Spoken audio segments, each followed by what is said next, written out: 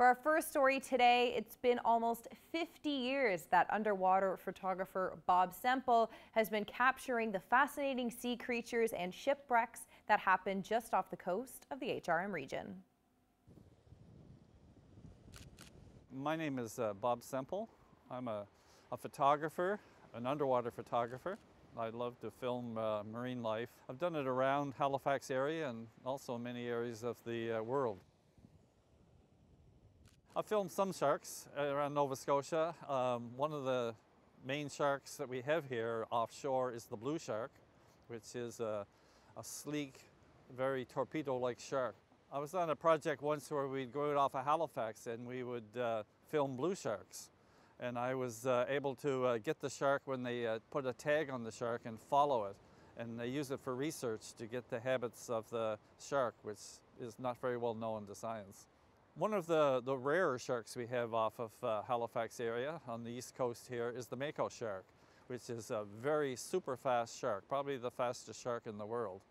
And so I was filming off of there, and the shark took a liking to my GoPro and went right up and put its mouth right on top of my GoPro.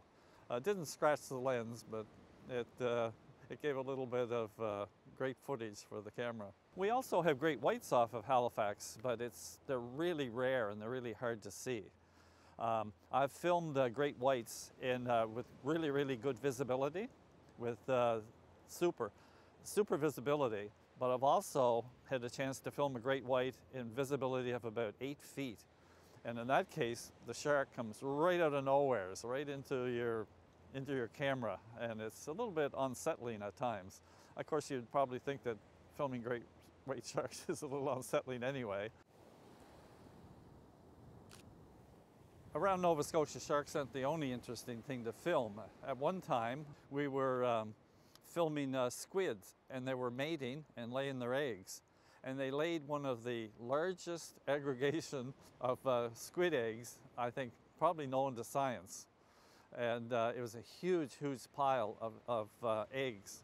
In that pile of eggs, it would attract predators and things that would like to feast on the eggs, and you'd get quite a variety of. There was lobsters and sculpins and manhadron fish, and all kinds of strange things would come in and feed. It was a very popular area for a very long time because the eggs were in such great numbers.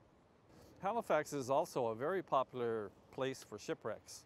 It was a major shipping area, and so we have shipwrecks from very many years ago, and some of them have historic value. One of the more interesting wrecks we have here is the one called the Kokosnik. It was a Russian ship carrying military gear, including army tanks. And it sunk on the way into Halifax Harbor. And it is a fantastic shipwreck, one of my favorite shipwrecks to dive on. It's got 5 army tanks sitting on the ocean floor.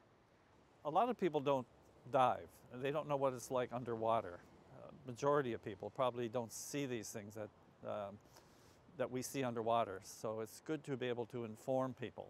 So I think in the community as well, it's fun to be able to share that. I'm not a professional. I'm just a photographer who likes to share my information and get the people to know more about the underwater world. And I enjoy that. I don't think we don't do it for the money. We do it for the love of it, you know.